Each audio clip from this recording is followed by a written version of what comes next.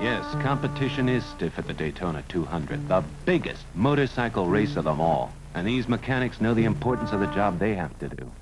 To win this most prestigious race of the year means money, fame, and points towards the national championship. Although BSA and Triumph come from the same parent organization, competition is still strong between the two.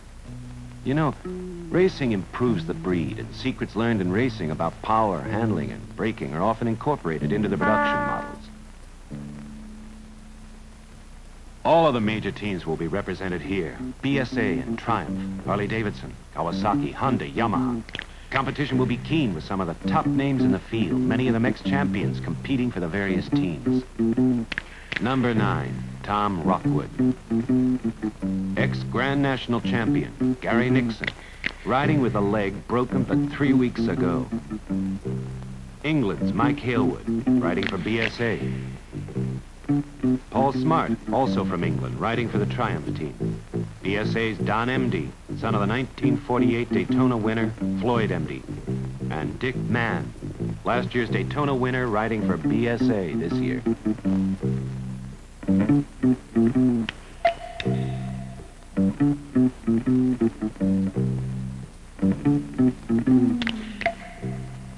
Talk about speed. Paul Smart aboard a Triumph Triton has won the pole at a sizzling 105.8 miles per hour. And it's money and trophy time.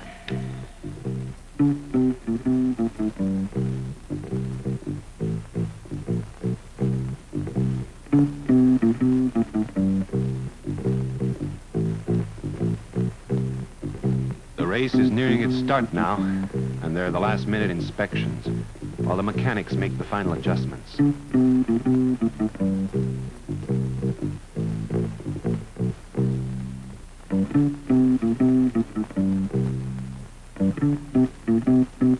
can feel the excitement and the tension. Daytona is a tough race to win. To do it, you've got to approach speeds of 160 miles per hour in the straightaways.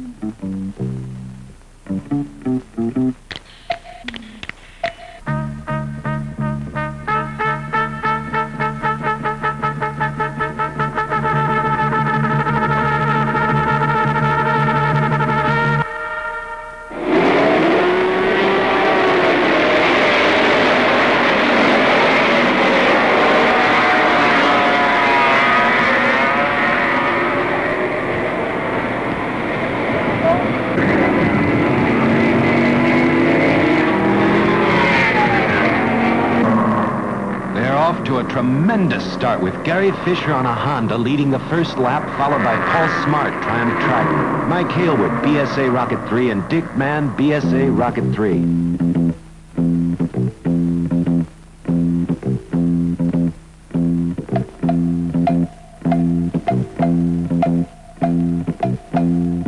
Fisher holds the lead for the first 5 laps, with Smart capturing it in the 6th lap.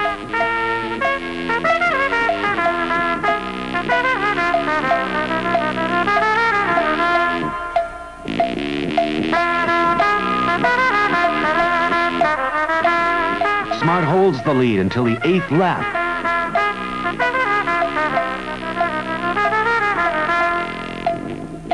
By the 11th lap, Don Emdy works his way up to 4th. Gene Romero reaches 5th.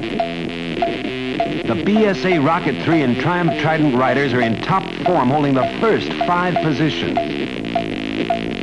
What a duel between Smart and Hailwood. Wow, look at that style.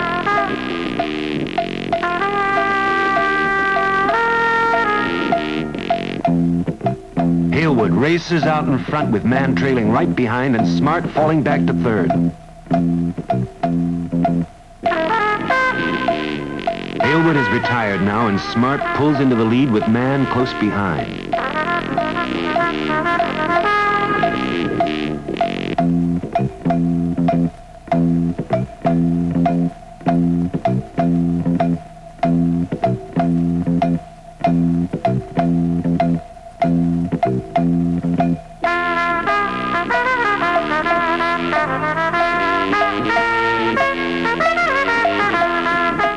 Dick Mann takes a pit signal and overshoots the first turn but recovers quickly.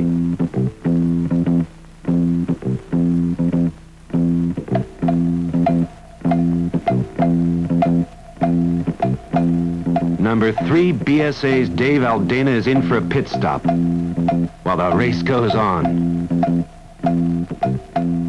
Smart's bike has gone on 2 cylinders and Dick Mann is in the lead.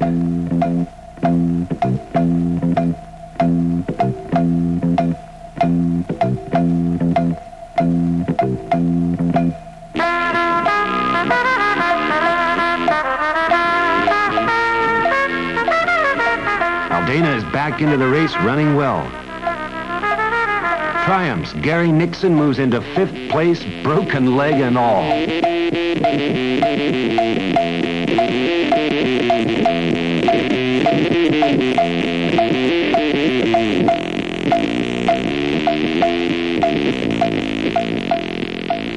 Uh-oh, trouble.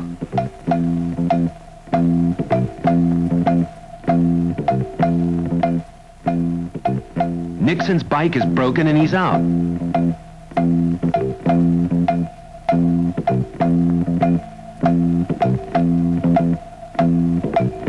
If his luck holds out, Mann will be the 1971 Daytona 200 winner.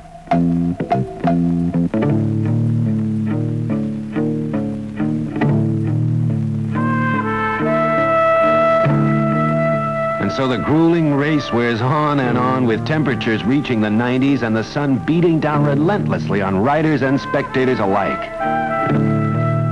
But these machines display amazing endurance.